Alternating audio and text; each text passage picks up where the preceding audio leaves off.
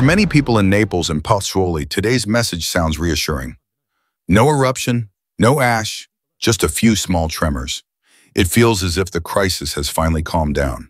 But this is where it really matters, because in the last 24 hours, the instruments tell a different story. According to daily earthquake reports, about 17 tiny quakes have shaken the Campi Flegrei area in just one day, all between roughly magnitude 0.1 and 1.9. The day before, there were 19 more. Most of them are too weak to feel while you drink your morning coffee. The lamp above the table does not move. The dishes stay on the shelf. Life looks normal, but underneath the caldera is still ticking. To understand why that matters, you have to remember the backdrop. Since 2005, the ground in parts of Pozzuoli has risen by roughly 1.5 meters. That is about the height of a kitchen counter pushed slowly upward by pressure from below. At times, the uplift has jumped to more than 3 centimeters per month. On top of that, the last 2 years have already brought several stronger quakes around magnitude 4.4. Those were powerful enough to crack walls, knock small objects to the floor, and force the government to declare a state of emergency for this area. Today's swarm of tiny shocks is not a disaster by itself. It is one more line in a long growing file. And this is the part that really matters. Officially, Campi Flegrei is still on yellow alert. Scientists say there is no eruption in progress. Ash advisory centers report no volcanic ash from this caldera or for aircraft to avoid. Weekly activity summaries do not list it as erupting at the surface. At the same time, new studies point to an underground ring of faults that focuses stress beneath the bay, and other research suggests that hot pressurized water in a deep geothermal system is helping to lift the ground. In other words, the pot has not boiled over, but the heat under the lid has not been turned off. So what does a day like this really mean for someone living on the 5th floor in Pozzuoli or running a shop in western Naples? Is this just harmless background noise or another small step in a long crisis that has already lasted for years? In the next part of this video, we will break down what these small earthquakes actually tell scientists, how they separate normal unrest from early warning signs, and why a long chain of minor tremors can still change the risk for people who live directly on top of this restless caldera. On paper, 17 earthquakes between magnitude 0.1 and 1.9 sound harmless. They do not crack walls, they do not send people running outside. Most people never feel them at all. And here's the important part. Exactly because you cannot feel them, it is easy to ignore what they say. For scientists, these small quakes are a heart monitor for the caldera. Each one marks a tiny fracture in the rock, a small adjustment as the ground continues to rise and bend. 1 or 2 events can be random noise. 17 in a day, after 19 the day before, on top of months of unrest, start to draw a pattern. It is the pattern that matters. The pattern tells scientists that the system beneath Campi Flegrei is still under pressure. Not exploding, not relaxing, still loaded. Think about the uplift we talked about in part 1. Since 2005, the ground in parts of Pozzuoli has risen by about 1.5 meters. You do not notice that change from week to week, but buildings do. Old foundations do. Every few centimeters of extra lift adds a little more stress. The tiny earthquakes are how that stress is released step by step. When they cluster around the bay or along the edges of the caldera, they line up with the same ring of hidden faults that new studies have mapped at depth.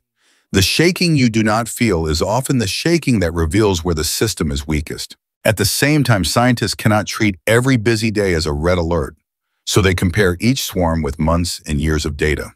Is the number of quakes jumping far above recent levels or staying inside the usual band for this crisis? Are the events moving shallower toward the surface or holding at similar depths? Are the strongest shocks creeping back toward the magnitudes that cracked walls in 2024 and 2025? Or staying well below that line? Only when several of those signals change together does the picture shift from background unrest toward possible escalation. For someone living in the area, that difference is hard to see. A seismologist sees thousands of colored dots on a screen. A resident sees a new hairline crack above a window, or hears neighbors trading stories about another night of poor sleep after a stronger shock. The science says no eruption now, but the feeling of living on a loaded system does not go away. In the next part of this video, we will go deeper into that system itself, how magma at depth, hot pressurized water, and a hidden ring of faults work together to lift the ground, and why officials still judge the chance of a sudden large eruption as low while keeping Campi Flegrei under a formal state of emergency. When most people hear volcanic unrest, they imagine magma rising straight toward the surface, a red column pushing up ready to break through. At Campi Flegrei today, the reality is more complicated. According to Italy's civil protection and research teams, there is magma at depth feeding this long crisis. But there is no clear sign that a fresh batch is racing into the shallow rock just beneath Pozzuoli.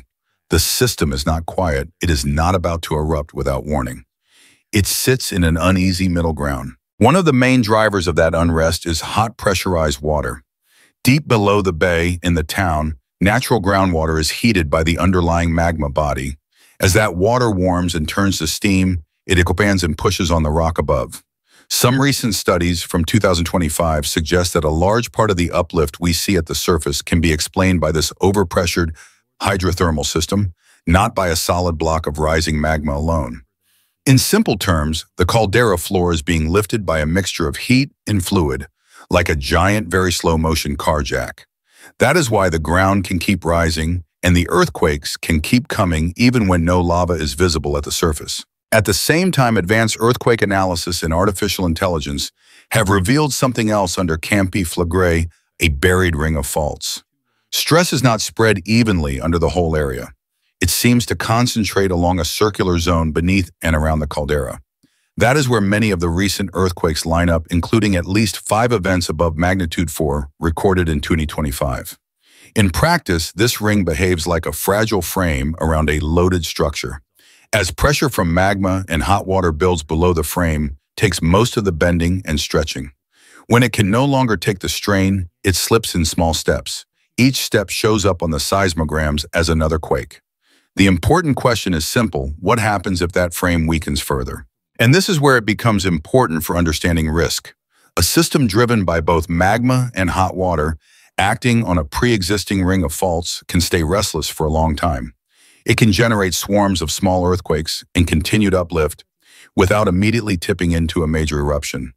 That is why Italy's National Risk Council keeps Campi Flegrei at yellow alert. The data say the system is pressurized and evolving.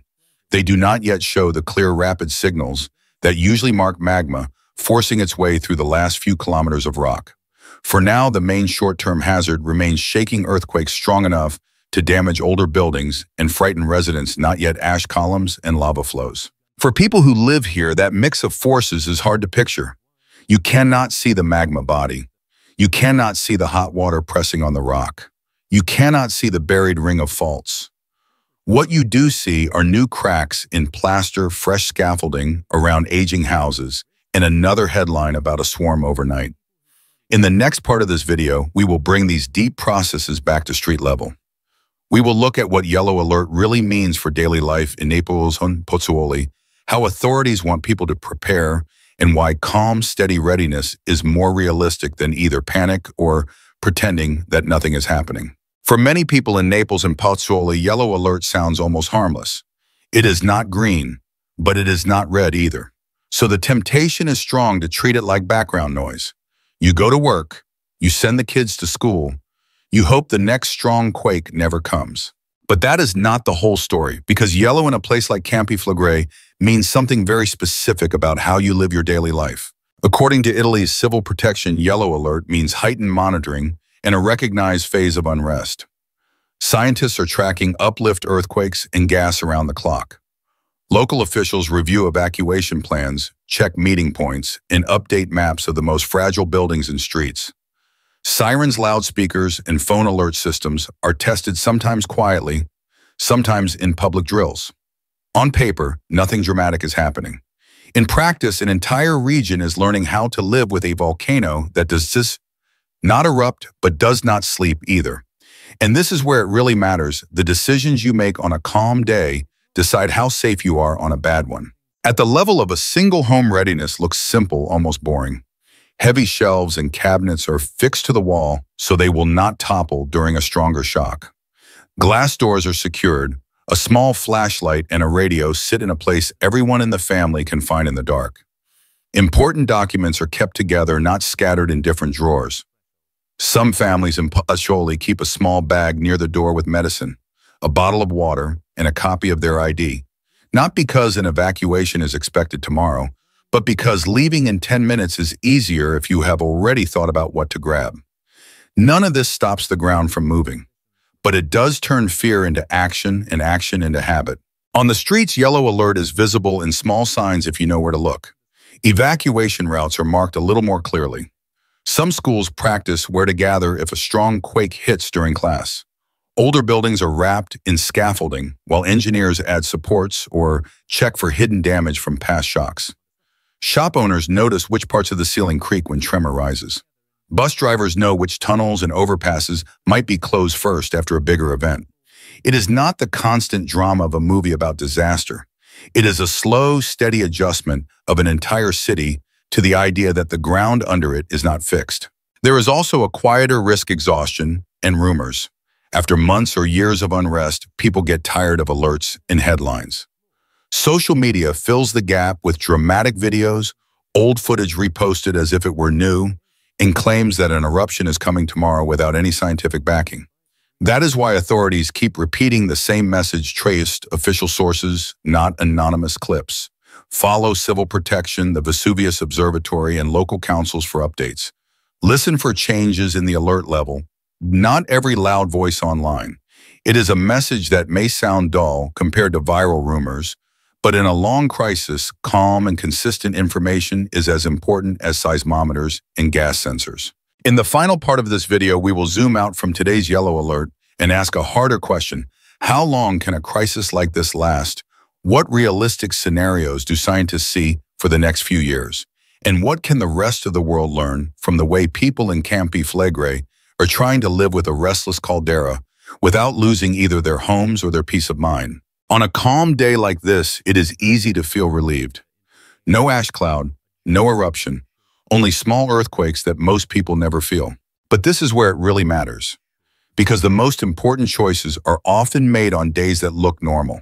From a scientific point of view, Campi Flegrei does not have one fixed future. It has a range of scenarios. The first is the one we are living right now. The ground keeps rising slowly. Swarms of small earthquakes continue. Every few months, a stronger shock rattles windows and nerves, but daily life goes on.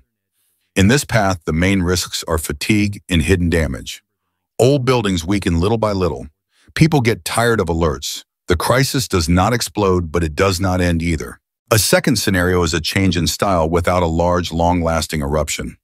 That could mean stronger shallow quakes along the same buried ring of faults, or small local steam-driven blasts if hot water and gas suddenly find an open crack. Damage in that case would be sharp and very local, but serious for anyone in the wrong place at the wrong time. Certain streets could be closed. Parts of the caldera might be fenced off. Short episodes of ash or steam could appear in the news. It would not be a repeat of the biggest historic eruptions, but it would still test how ready homes, schools, and hospitals really are. The most serious scenario is the one everyone fears, and scientists treat with great caution: a new magmatic eruption. To move toward that path, the system would need to send much clearer signals than we see today. Stronger and more frequent quakes, faster uplift, changes in gas chemistry and temperature, new thermal anomalies in specific zones. Those signals are not present right now. That is why official assessments still describe the probability of an immediate large eruption as low, even while the state of emergency remains in place. The goal of all the monitoring is simple. If the system starts to shift toward that more dangerous track, it should shout in the data before it breaks the surface. And this is where Campi Flegrei becomes a lesson for the rest of the world. It is not only a local Italian story, it is a live example of how modern cities live with slow building hazards. A restless caldera under a dense urban area. A crisis that has lasted for years. A population that has to balance jobs, schools, and mortgages against evacuation maps and risk zones. The way Italy handles this, the way scientists explain uncertainty, and the way residents prepare without panicking will be watched by every other region built near an active volcano or a major fault.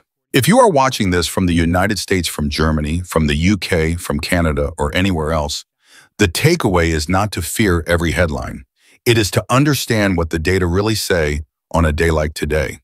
No eruption, no ash advisory, around 17 tiny quakes in 24 hours. A ground that has already risen by about 1.5 meters. A system that remains loaded but also under constant watch. The more we learn about how this caldera breathes, the better prepared we are not just here in Campi Flegrei, but wherever the next long volcanic crisis begins. If you want to keep following stories like this one, consider subscribing to this channel and turning on notifications. And tell us in the comments as calmly and honestly as you can. If you lived in Pozzuoli today, would you stay, would you leave, or would you quietly adapt your life to the rhythm of the caldera beneath your feet?